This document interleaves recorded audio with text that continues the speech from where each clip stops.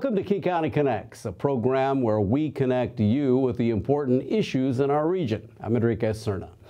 King County has a new sheriff. Mitzi Johanknecht is a 33-year veteran of the sheriff's office. She was sworn in this January after defeating former Sheriff John Urquhart in 2017. She joins us today to talk about her new team and her new direction for the department. And Sheriff, thank you for joining us. Thank you very much. How does it feel to be called King County Sheriff? Yeah, it's a little bit different, right? I've come up through the ranks of the sheriff's office, but it's an honor. It's humbling to be called sheriff. You go from, I think you were in Burien right before this? Yes, I was the precinct commander there. And how many people were you the commander there of? Probably 60-some folks, yeah. And now you go to a 1,000-person force, and you're the top cop here in King County. When you wake up in the morning and suddenly realize you're in charge of this, what do you think? How do you feel? You know, I feel energized. I feel excited because there's so many gifted people in the King County Sheriff's Office and so many people that have the heart of service and want to be out there working with their community. And so it's inspiring to go work with them, work for them in many ways, and help promote the good works of the Sheriff's Office. Why did you want to be the sheriff? It's kind of a complex answer for that, but deep down in my heart, it was the right thing to do at the right time. I thought that there were better things that we can do and directions we could take to focus on the good works that the employees do rather than the negative things that were coming out about members. And while those things happen, and you have to fire people sometimes, there was no direction about how best we could go about talking about the good works and expanding on public service aspect of it. There were some officers that felt that the department had developed a toxic environment. Did you feel that? Yeah, I did. I felt that. I felt that through the campaign. People who were working for me were targeted. And so, you know, we need to treat everybody with dignity and respect, and that means internally as well. And you can hold people accountable and be consistent in how you manage that personnel aspect of things. But if we want our deputies and our sergeants and others to treat people with dignity and respect, the tenor and tone has to start at the top of the organization. And that's what I've brought, and that's what I intend to do. Was that the motivating factor because of the toxic workforce environment that was alleged by many of the other officers during that time? It was a major driving factor, yes. People from inside and outside the department came to me and asked me to run for sheriff. It was not something I ever planned on doing in my career. It wasn't where I saw my career path going. But you step up at the right time and you make the hard decisions to do what you think is the right thing and for the majority of people, and I think this is the right thing. So let's talk about what are your priorities for this department. You're the newbie in a way. You know, you've gone from being a commander to suddenly taking over this huge force. I know you have set about trying to come up with a blueprint that will guide you. Pretty early. You've only been in the office here for just a short amount of time, but do you have an idea of what that blueprint is and what you want in it and how it's going to guide you? Yeah, so we're speaking about getting in place a strategic plan so that we can plan for the future beyond me, beyond others in the organization now, and set up the leadership and momentum for the sheriff's office. One of the major branches for me that's going to be new is having a public outreach section. And in that section, we'll do a variety of things, including media relations and recruiting and other aspects, bring in advisory councils to help us with the strategic plan from our various communities. And then a second piece is getting the right equipment, to our members so that we do the least amount of harm possible when we have to go hands-on with people or use force or make those hard decisions. And that includes excellent training in de-escalation and other crisis intervention training and forming good teamwork as we come upon people in crisis. So let's talk about that as far as break some of this down. Sure. The idea of having some media relations and relationships and building that and public engagement, I take it. What's your idea behind that, and how will that benefit the department? So I think we've been in for a very long time now, a 24-hour news cycle. Yeah. And we've only had one media relations officer. Really? Yeah. So that media relations officer is continually handling everything day and night. And so, you know, we're trying to cover many hours of it every day, but we miss things. And we tend then to be driven by what the media is asking us about, rather than providing them with information and things that we're doing, the right things that we're doing, the consistent things that we're doing. And so my chief of staff, who I'm in the process of hiring, will come with a pretty good media background to help us out in that regard, and has a lot of experience in public community interaction. So social media, I take it, is going to be very important. Social media, thank you, will be very important. And we don't have a one person who even sees us through that. It's spread out amongst people when they have time after doing their other jobs. This is very surprising for probably one of the biggest county police operations in the state, that you may only have one person doing media relations. Yeah. That's always that shocking. Yeah, and then when that person's gone, we have people filling in. So we need to find a way to more broadly have folks that are comfortable doing media relations and filling in the gaps for us. So that's exciting. But we've had Sheriff Urquhart was the media relations person for many, many years. I don't come from that school. I've done some media work before running for election, but we need some good experienced folks in, and our current media relations officer, Cindy West, is retiring, so there'll be some change. So do you also look at this as a way of, beyond that, the community engagement part of it, of getting the Sheriff's Department connected with the community? Because there's always an issue of trust with law enforcement these days. Absolutely, yeah. And before, the sheriff handled most of the community engagement. And what we need to do in my administration is have, from the ground up in our organization, people being involved in their communities that they serve, and having the faith that they will be supported by their command team and given some training and feel comfortable engaging back with the community. Because we have, there's a change of a lot of young officers coming into the organization, and so getting them comfortable in that kind of engagement is important. And we have folks up in the organization in leadership positions that have very good background in that. And so helping push decision-making down and working through that. That's just one aspect. But community advisory councils that I want to set up, working on the strategic plan, will engage the community a lot. Generally, I suppose that when there's a transition from one sheriff to another, just as in many other offices, there's that period where the person before you is going to help you with the transition. But that hasn't been the case for you, because former Sheriff Urquhart has not communicated with you. He's not talking to you. Mm-hmm. How difficult has that been then? And who have you turned to help you with becoming comfortable and understanding the enormity of the job?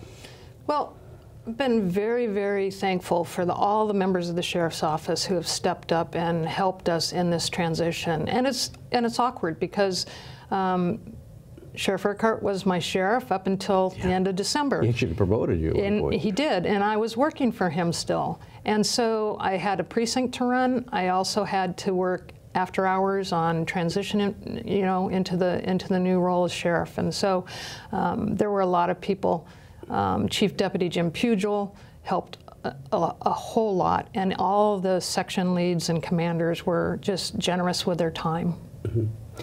But still, that probably that gave you some challenge then in that whole transition period. Did you turn to others on the outside, like, you know, former King County Sheriff Surar or others like that? That's a great question, and there have been so many people that have helped.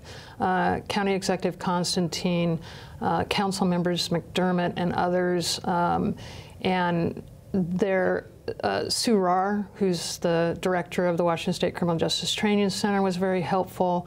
I had talked with former Sheriff and now Congressman Dave Reichert, and so people have been very generous. Former Sheriff Steve Strand as well, and many of the sheriffs across the state actually contacted me. So there's been a lot of help. There's a lot of places I can go for resources and answers if I need them, and there's so many things that I didn't know.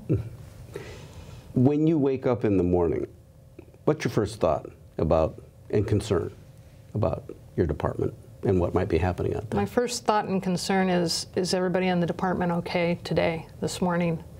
As a matter of fact, this morning I got a call at about 3 a.m. Took the call, and one of our deputies had been hurt. It was a minor thing, but you know, those are the things that you have concern about. Just yesterday, I was at the memorial service for the Pierce County deputy who was killed in the line of duty, and so you always have those concerns and hope those things don't happen on your watch. But in this work, there are risks that you take, and there's potential for injury.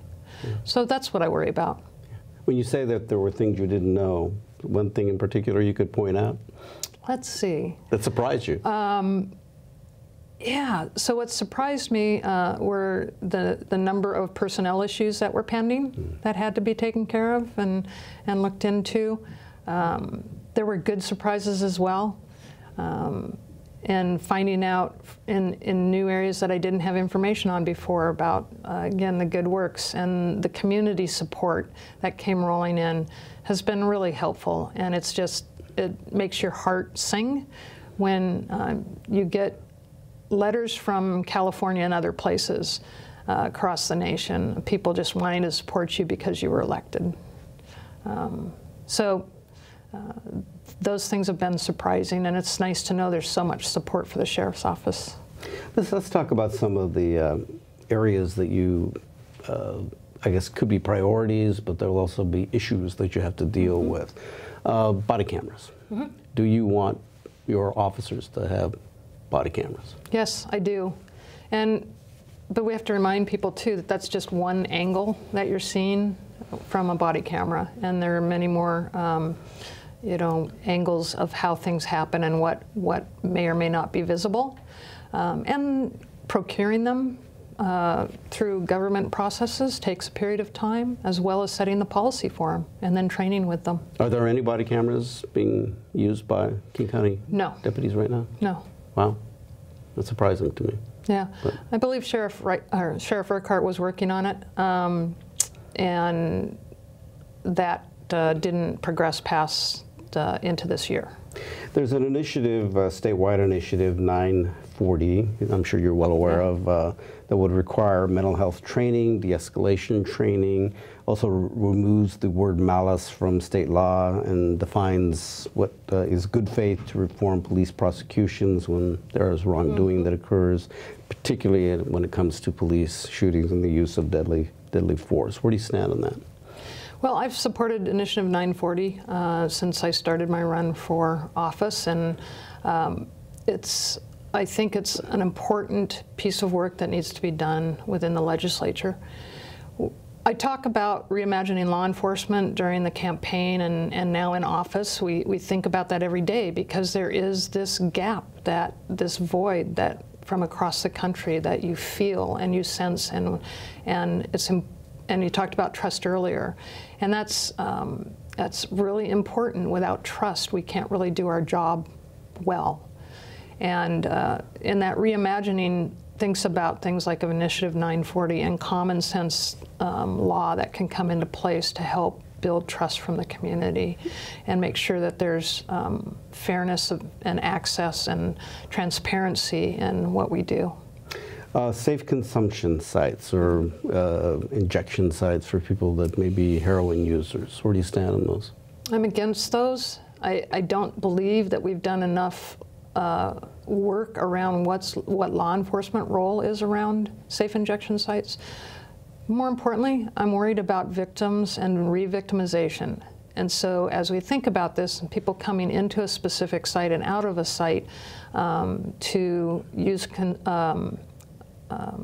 consume drugs, that they can be re-victimized. And talking to women who have been rescued out of human trafficking, that's their concerns are that this is a prime place for people to be picked off the street and moved into human trafficking. Victimized. Yeah, victimized, exactly. So there's a lot to it. The other aspect is what I've known from people who use heroin, that when they get their heroin, they want to find a place right now to use it.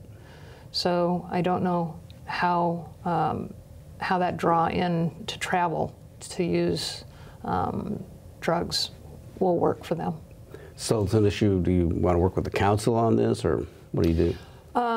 I've already started working with Public Defender's Office, who's interested in this, and Lisa Dugard. I look forward to working with council and the executive on this. Ultimately, though, it's my job to enforce the laws and ordinances of King County and the state of Washington. What do you see as the effort, or what your department needs to do to handle issues of when you use deadly force, or you're in a situation where officers have to use their firearms, so that it is done? Obviously these situations can happen so quickly. Mm-hmm. You may have been involved in them yourself, so you may know firsthand all of this. But so that there is, again, it's that trust issue I think that people have about being having a situation with an officer and feeling that, okay, they can feel safe, particularly in communities of color. Mm-hmm. Yeah, so I'm informed a lot by my daughter, who's a black woman living in New York City, married, and can really help me best understand. And so she's been really upfront with her mom about being a cop and her views and around the issues with law enforcement. We have great conversations. Sounds like she's given you the talk. She has given me the talk, much like earlier I gave her the talk about, you're going to be driving now and consider these things, right? So when you come from a position of having to tell a person of color who's very close to you that that here's the things you need to look out for when you're pulled over by a cop, coming from a cop, it's a pretty tough conversation to have.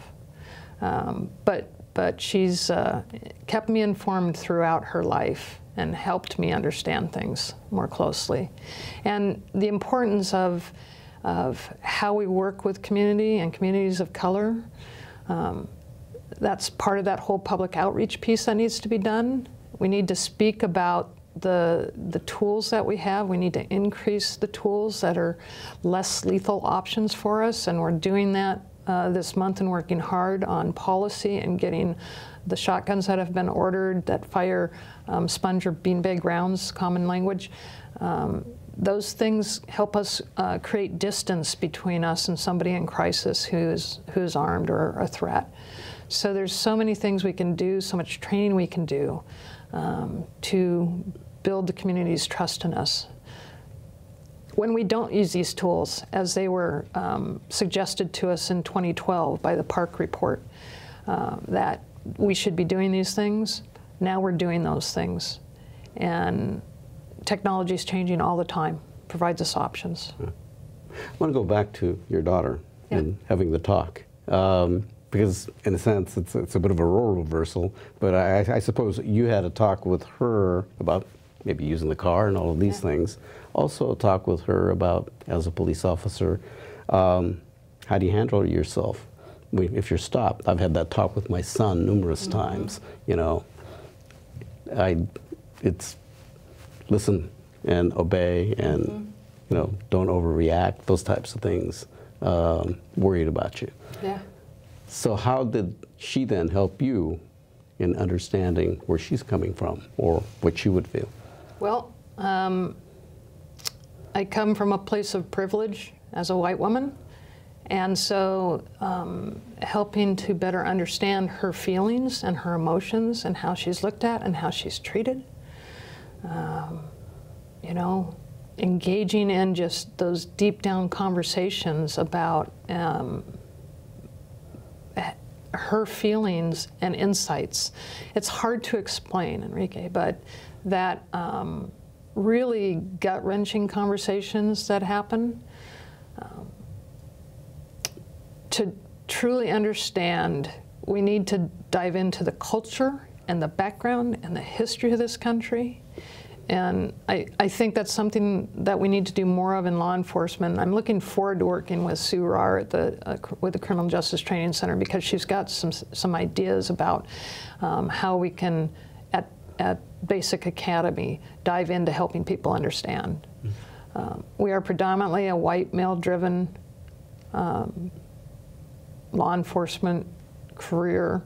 And so making that change and making sure we work with communities.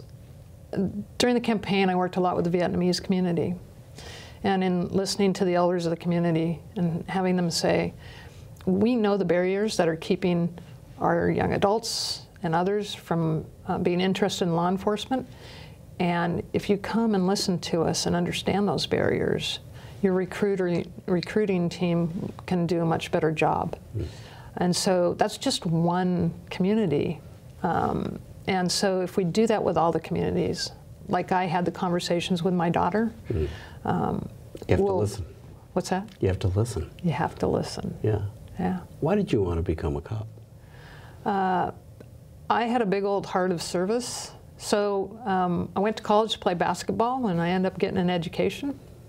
And through that time and playing a lot of team sports, kind of made me realize that there's, you know, to make things go well, you need to be on a bigger team and be a good member of a team. And I had a softball coach who was one of the first women to be in the field as a corrections, a Department of Corrections person.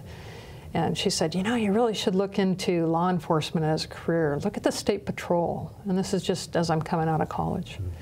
And I had friends who were already working for the sheriff's office. And so went on a ride along, and 6 months later, I was in the police academy. You actually started out as a teacher, didn't you? I was going into education. I was going to do that, absolutely. Yeah. Yeah, changed my mind. Did the ride-along, was that the key to changing your mind? The ride-along really was, because in that moment, it wasn't what most of our ride-alongs go pretty smoothly, and they aren't exciting like TV, right? And the paperwork doesn't get done in one 8-hour span either. It's so going on that ride-along and seeing my friend interact with community members and be a real problem solver. It just kind of was that moment to say, yeah, I think I'm going to give this a try. And 33 years later, here I am. Well, you know, it seems these days that law enforcement, in law enforcement, there's a lot of pressure, because you're not only trying to enforce laws, but you're becoming a social worker sometimes. Mm-hmm.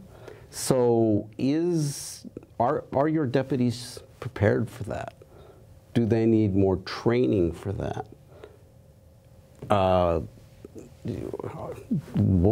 Where are you? Yeah, we deal a lot with folks that are in crisis for a variety of reasons, and that's changed a lot from when I started.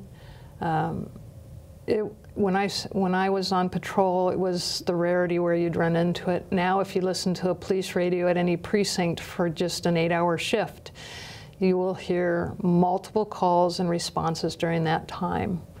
And so over the course of 24 hours, that's a lot of our work, you're right. But the laws that we follow only give police officers the ability to deal with some of these things. And so it's really important that we're good at it and we understand coming into the job that it's about serving everybody with dignity and respect, even folks that are in crisis, and being patient and doing what you need to do. Sometimes you have to react fast, but there's other times when you can take time to help somebody work through this. We're getting support from other areas too. We have mobile crisis teams.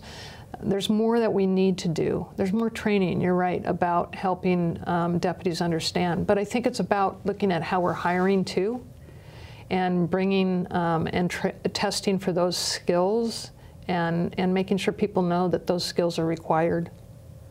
This is a job that has politics in it.